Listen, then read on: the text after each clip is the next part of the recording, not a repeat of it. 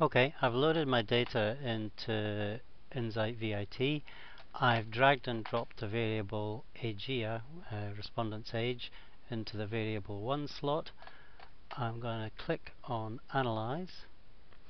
I'm going to select mean as my quantity, and I've input a sample size of 100. I'll click on Record My Choice.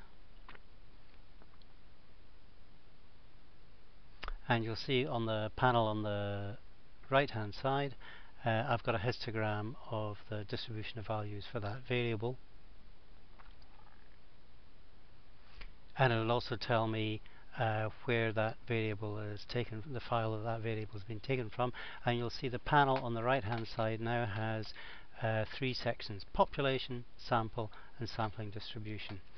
I'm going to ask it to draw 5 samples, size 100, from the population. I'll click on Go. First of all, the sample is selected. Then it's dropped down and the mean of that sample is calculated, represented by a thick blue bar, which then fades as the next sample is selected. The same thing happens again, and we gradually build up a picture of a sampling distribution.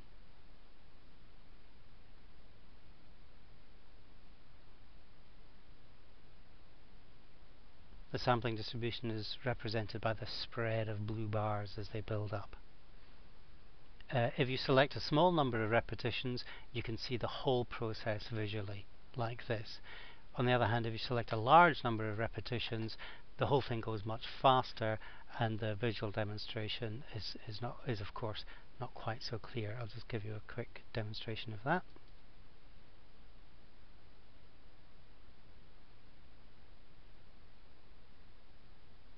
You can also include a sampling distribution directly. Let's just take a sampling distribution with collecting 5 samples. The same thing happens, but this time, each time the sample mean is calculated, it's dropped down as a dot onto the sampling distribution dot plot. Let's do that another few times. And if we do that a large number of times, you gradually build up a dot plot come histogram of the actual sampling distribution.